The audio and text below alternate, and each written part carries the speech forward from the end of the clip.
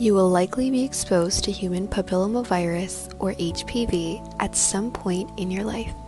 How does that make you feel? In fact, HPV is the most common sexually transmitted infection in the world, with 80% of us being infected at some point in our lives. So it's not rare at all, and an infection is no cause for shame. Understanding how you can get HPV, how to prevent it, and how to treat it is essential in reducing its worldwide prevalence.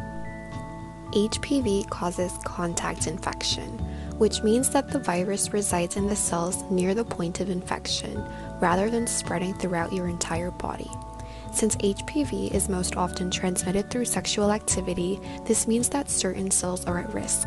Current data indicates that HPV infection is potentially associated with 90% of anal cancers, 12 to 63% of oropharyngeal cancers, 36 to 40% of penile cancers, 40 to 64% of vaginal cancers, and 40 to 51% of vulvar cancers. You can test for HPV in the cells of these areas, but it isn't common. This is because while treatments exist for the adverse health effects caused by HPV, there is no treatment for the virus itself. There are over 100 types of HPV.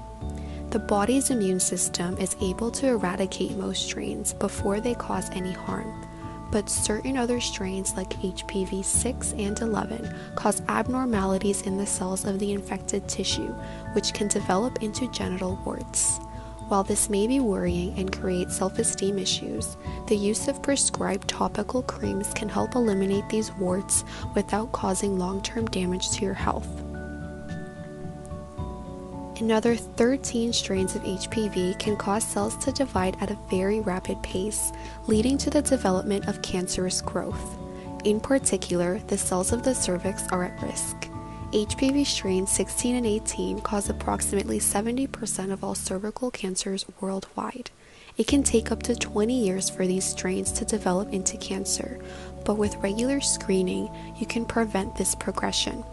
If you are a smoker or engage in sexual activity with multiple partners, you are at a heightened risk of HPV developing into cervical cancer. Women who are 21 or older can undergo a pap smear every 3 years, where cells from the cervix are gently scraped away and examined for abnormal growth. A positive test doesn't mean you have cervical cancer, but it does mean that you have irregular cells which can develop into cancerous cells.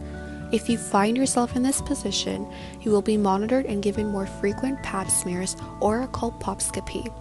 This involves the doctor looking at the cervix with a microscope and taking a small biopsy if necessary.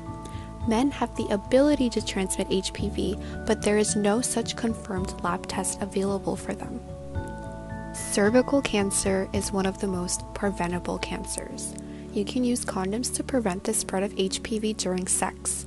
There are also 3 vaccines which have an efficacy of 97 to 100% against HPV strains which cause genital warts and cervical cancer if you have never been exposed to HPV before. The vaccines come in 3 doses administered months apart, spanning 1 year in total, and they are only beneficial if all 3 doses are administered. Vaccination is still recommended for people with prior HPV infection, as it can protect against strains which the body is not infected with. However, the efficacy for this population is estimated to be 44 to 53%. Routine HPV vaccination for girls and boys start at age 11 or 12, but can be started as early as age 9.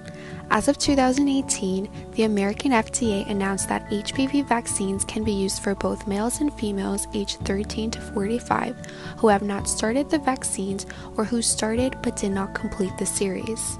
Researchers are also developing an injection for people who are already infected with cancerous strains 16 and 18. With so many options, it's essential to consider if becoming vaccinated and undergoing cervical screening is for you. The vaccination of women and men can create a 90% reduction of cervical cancer cases worldwide. The avoidance of cervical screening and vaccination due to sociocultural taboos promotes HPV and consequently cervical cancer. women are not aware, literate enough to go for regular Pap screening, or face stigma for sexual issues in developing regions. It's important to discuss your sexual health with a healthcare provider who can discuss your options to prevent and treat HPV. Please remember that this video is not a replacement for a medical professional.